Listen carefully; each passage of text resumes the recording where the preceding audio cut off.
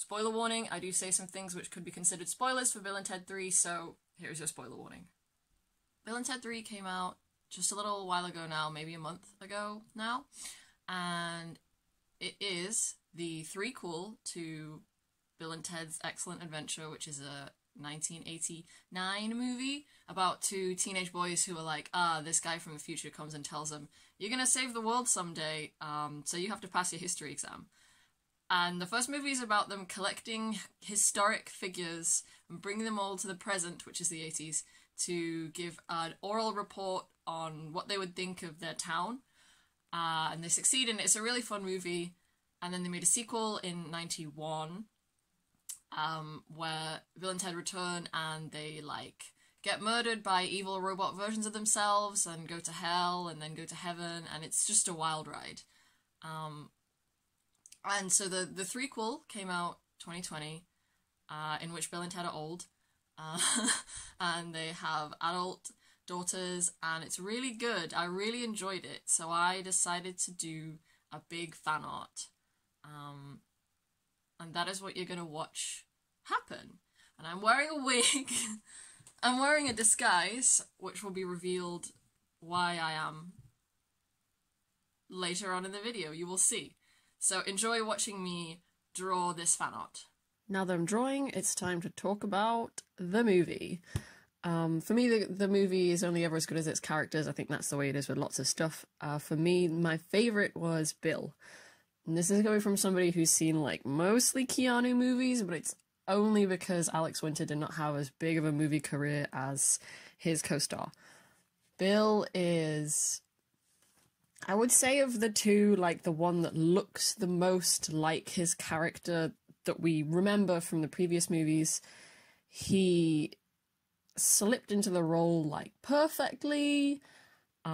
He not only has the costume, but the mannerisms, and it doesn't seem, like, stupid. Obviously, the characters themselves are pretty stupid, but I didn't feel like, oh, this is really obnoxious watching this older guy act like, whoa, dude. Because I don't think they take it too far in this. Like, they don't use as many silly words. They're just a bit like, okay, this is a reasonable progression on from the way they were in the start. Bill being, like, the first name in Bill and Ted, he kind of seems like more of the leader of the two of them. But I would say this is because Ted seems like the more stressed out one, the more beat down one. Keanu in the movie, he's beardless and he just looks a bit tired and sad, and I think that's in keeping with how Ted is feeling. And while Bill's dad, who, they both have bad dads, but Bill's dad isn't present after the first movie, Ted's dad and his brother as well are both in Bill and Ted 3, and they kind of make a point of, like, across the movies that both of them have pretty bad dads, bad relationships with their dads, especially Ted because his dad is around so much. His dad in this movie is saying, like, you didn't go to heaven, you didn't go to hell, you didn't time travel, all of that is made up, you're delusional, which is just a terrible thing to hear from your father. But it shows a really good contrast then to how good, like, Bill and Ted are as parents. You know, their children want to help them, they don't see their dads as an obstacle the way the dads were always positioned as an obstacle in the first two films. I think it's just really good to see them together again, knowing that the actors have been friends, like, the whole time. I personally think it's always more fun to see somebody, like a fictional character that you really enjoyed in the olden days, not rebooted, so recast with a younger actor, but to see the same actor just old. Like, when going through the Evil Dead movies, I'm always like, I'm so here for old Bruce Campbell, you know? That being said, there was this choice to recast the princesses to be played by actresses who I think are at least a decade younger than Mr. Reeves and Mr. Winter, which I just think is maybe not good, considering the princesses are supposed to be the same age as Bill and Ted. It's like, well, why can't we see two older women? Obviously, the princesses have been different in every movie. The actresses who played them in the first film did not play them in the second. And it's like, well, why even keep on the second then? Clearly, there's not as much investment in the characters. They're not the main characters, they aren't the ones in the title, but it does feel like a disservice. That said, that the actresses, the new ones, they do a really nice job. I always like to see Jayma Mays. I think she's adorable. And they do really good, like, princess accents. So that's good. I just think the film could have tried a little bit harder to emphasize that they needed to be part of the band as well. I did like their style. They dressed really, like, everybody was wearing sneakers, I think. Maybe one of the princesses was wearing sneakers. That's just fun. And then, of course, Little Bill and Ted, as they called them in Bogus Journey, but now they're grown up, and they're called Billie and Thea. Again, they're secondary characters, so they don't really have much of a personality individually, but as a duo, which is fine, I think, because they're secondary characters. As a duo, they kind of have the same core as Bill and Ted, which is that they're earnest. They want to do the right thing and they want to help. So their whole thing is that they go through time and they gather all of the historical musicians so that there'll be a backing band for their dads who are going to perform the song. The song that will save the universe. I think they're great. Sometimes, if something I like, because I'm not a fan of change, if something I like is like, I have introduced a teenage son or daughter, what have you, I'm like, I don't really want to see this. I didn't realize that they like aren't teenagers. I think at one point Captain Logan says, yeah, they're adults, they're kind of not doing anything. And I was like, they're 29? Samara Weaving is 28, and Bogus Journey came out in 1991, so it could be conceivable that they're just almost 30 and that's just how they look and act, which is totally fair considering who their dads are. My sister and I in particular found them really relatable. The way they dress is great, and the fact that at the wedding party they seem to relate more to the, like, clearly 6-year-olds, just like playing, doing a conga line with them. It's like, okay, mood. I would rather just conga line with a 6-year-old than drink alcohol at a wedding party. Yeah, I really liked them. And then the other kind of minor characters, obviously that was the backing band with the musicians. I think it was really fun that in the case of the musicians, it was like, oh, well, we can't get this musician because they won't join us unless we get this musician. So they had to keep traveling further and further back and finding the musical inspiration of each musician that they met. So with Jimi Hendrix, they were like, oh, I want Louis Armstrong. So they go and get Louis Armstrong, and then they keep going further back. And there's a couple of just really nice scenes, I think, where the musicians are playing for each other, and then they're admiring each other, and they're like, okay, yeah, let's do this. That's really nice. Kelly, the daughter of Rufus. I'm not personally attached to George Carlin. I never saw him in anything except Bill and Ted, except for that one scene in Dogma. That's the only scene I've seen, the Buddy Christ one. That's all I've seen. Yeah, I'm not personally attached to George Carlin, but I was still pretty emotional just seeing the hologram scene, and it was so badass. Kristen Schaal walking out in that amazing outfit with the cowboy boots and taking off the sunglasses and being like, greetings, gentlemen, and just excellent. I really like Kristen Schaal. I think she looked so good in this movie. Her hair thingy, fantastic. And in that vein, yeah, the costumes, really like the costumes. Obviously, because I put a lot of effort into drawing Billie and Thea in the front of this. They were by a lady called Jennifer Starzik. She has some interviews, which I was reading. I will link the one I read. She was talking about how they came up with each outfit and how the actors kind of had in mind what they'd like, especially in the case of Alex for Bill. Keanu was a bit more, my John Wick mind, maybe I should wear a suit. And Starzik said that they were looking at Wayne Coyne, the Flaming Lips frontman guy. And I can kind of see that. I can definitely see that knowing now. But to be honest, when I saw the first set pictures, I was like, oh, Ted is literally wearing that outfit that Amy Santiago wears all the time. And then one time Boyle comes into the bullpen and he's wearing the same outfit. And she's like, why does it look better on you?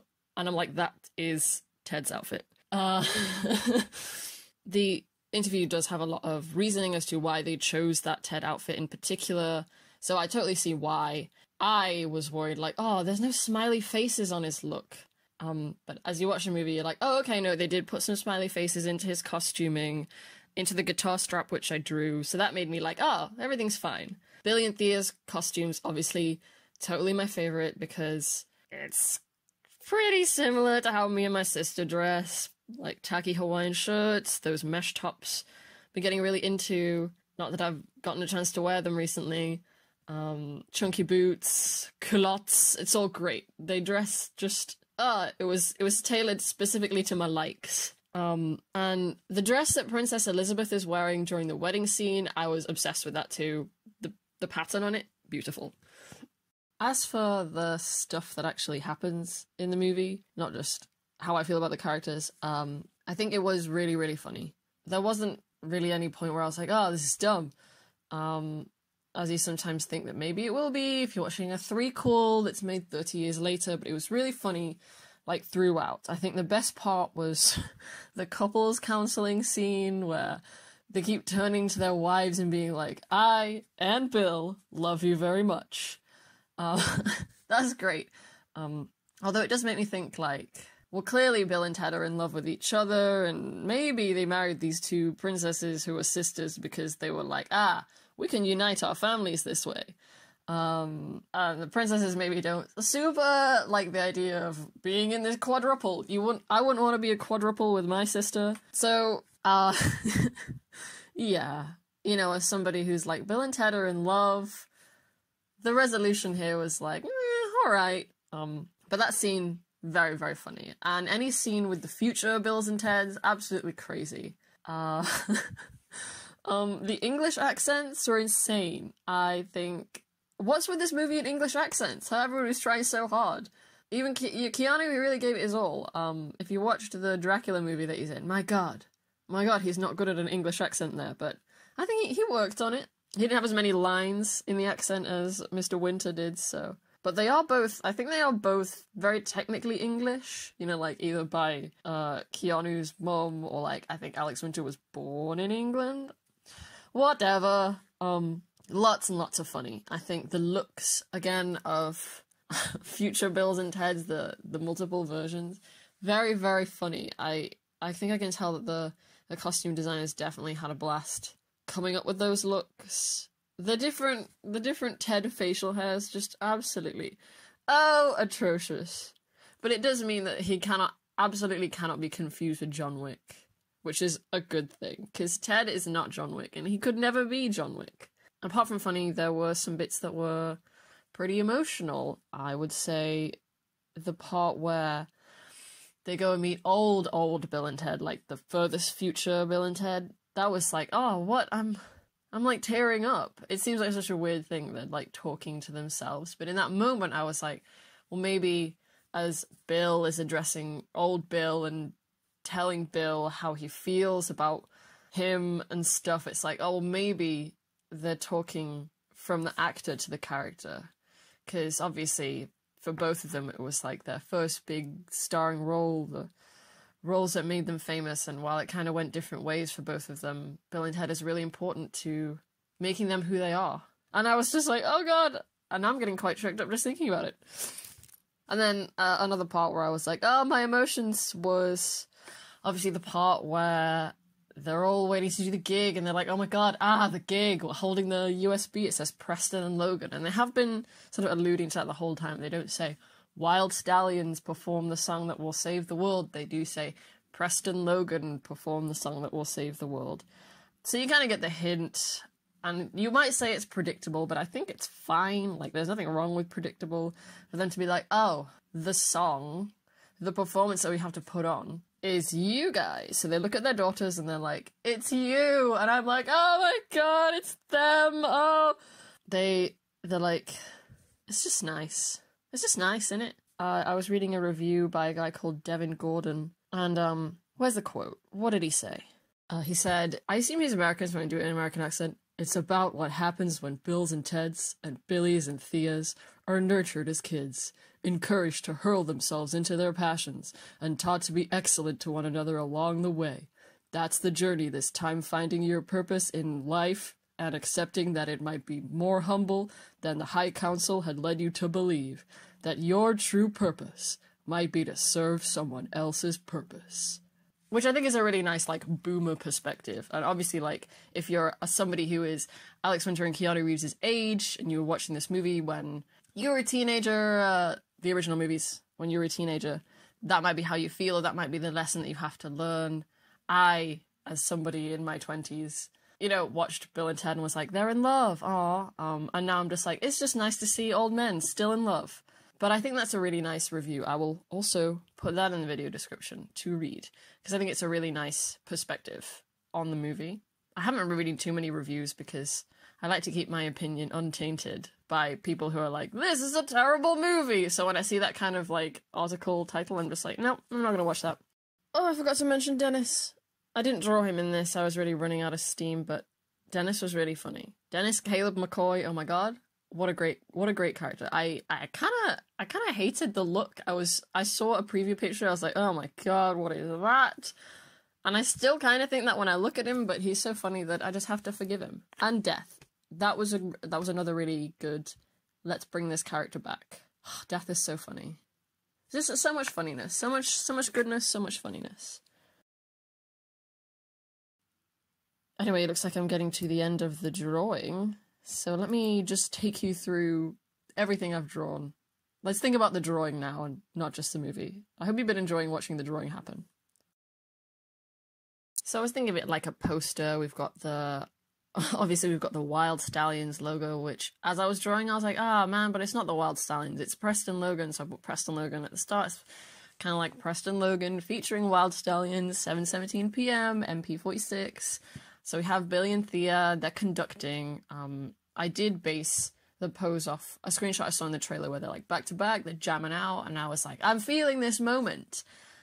And the screen direction there with Billie first, then Thea, and there's their outfits, and they look fantastic. And then of course the dads, and I wanted them to be a bit stepped back so the colours are more pastelized. They're rocking out, having a good time. I gave Bill his excellent adventure guitar strap because it's rainbow, and now we're going into the backing band, which had a lot of fun just trying to cram in as many characters as I can. We love a full drawing. We've got Joanna and Elizabeth. I gave them crowns. We have Death, Jimi Hendrix, baby Louis Armstrong, the caveman lady whose name I think was Grom, and I hear she's a real drummer. You know, they're jamming out, they're having a good time. Here's everybody. Kid Cudi. It's Kid Cudi. He's doing his thing. I think he was a great addition. The station part, I was like, oh hell yeah, station, but also not horrifying. God, I hate the station puppet. And Mozart, Ling Lun. I also included Ted's dad because he is part of the band, or at least, you know, the performance. As much as I don't care for Ted's dad, I love the actor. And I also snuck in me and my brother because we recorded a video. I'll show it. Here it is. We recorded a video to submit to the end credits. I put on a pink wig. I gave my brother the top, and we spent 20 minutes putting all the paper on the wall. We just mimed playing the instruments. He can play guitar, but he was just pretending. And then we were in the movie. We were there in the credits, just for a second. At the timestamp of 1 hour, 24 minutes, and 3 seconds. You see us in the bottom left? There we are. So proud. So yeah, that's the entire image. I'm really, really happy with it. Overall, I love to draw colours, people having fun. I love to draw funky outfits. Thea's shirt is my favourite part of the whole thing. And here it is. Thank you so much for watching me draw it. If you want to see the full version and zoom in at your leisure, I've put it on my Tumblr, which is Really Hardy Draws. I'll put it on my Instagram later, and it took me about 5-ish hours. I sort of paused in between, so I'm not sure exactly how much. And yeah, there it is. I tweeted it to some of the cast and creators, but I have like no followers on Twitter. I don't think anybody's going to see it. I hope they do. It would be really nice if they did. Yeah. There we go. The wig was because I wanted to look the same as I did in the credits. And it's kind of fun to have hair, because I usually don't, but I am growing my hair. Anyway, thank you for watching this video. You will see me if there's another one. Thank you, bye!